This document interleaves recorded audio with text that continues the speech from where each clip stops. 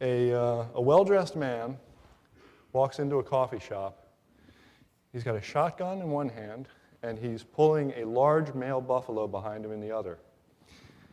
And he says, "I'd like a cup of coffee, please." And the guy behind the counter kind of shakes his head and says, "You know, you look kind of familiar, but I'm busy, so here's your coffee." So the man drinks the coffee in one gulp, takes the shotgun, shoots the buffalo, splatters it all over the place, and leaves. He shows up the next day. Shotgun in one hand, another large male buffalo.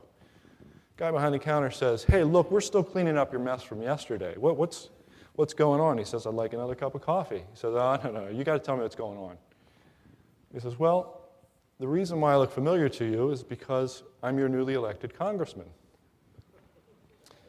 And this is our training program.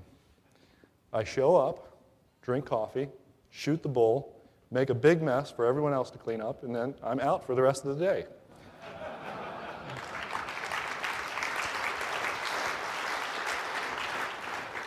But wait, there's more.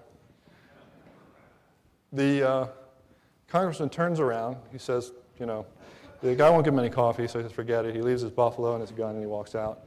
Just as he gets to the door, there's an environmentalist seated by the front door.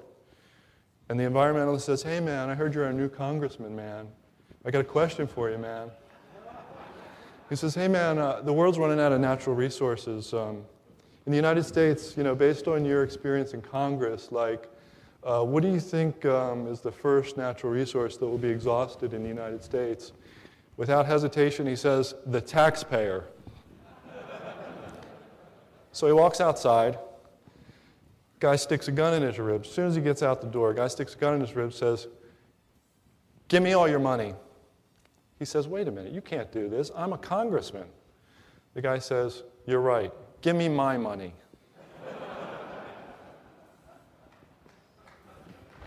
Not yet.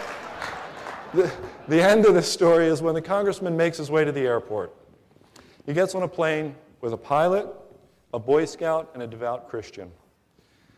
So it's this little plane ride, and they're moving along, and the Boy Scout's kind of excited. He recognizes the congressman, and he turns around, and he says, "Hey, you're that new congressman, aren't you?"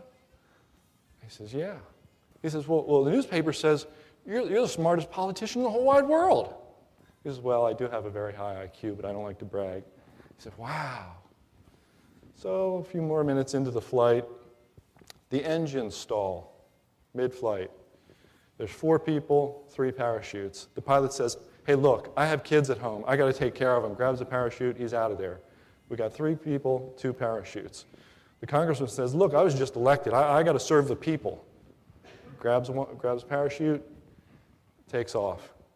So there's 2 people, 1 parachute. So the devout Christian looks at the Boy Scout and says, "My son, save yourself. I have made peace with the Lord, and I am ready to meet my end." And so the Boy Scout says, "Well, all right," and he goes and he puts his parachute on. He's just about to jump, and he says, "There's another one for you back there. The smartest politician in the world just jumped out of the plane with my backpack on."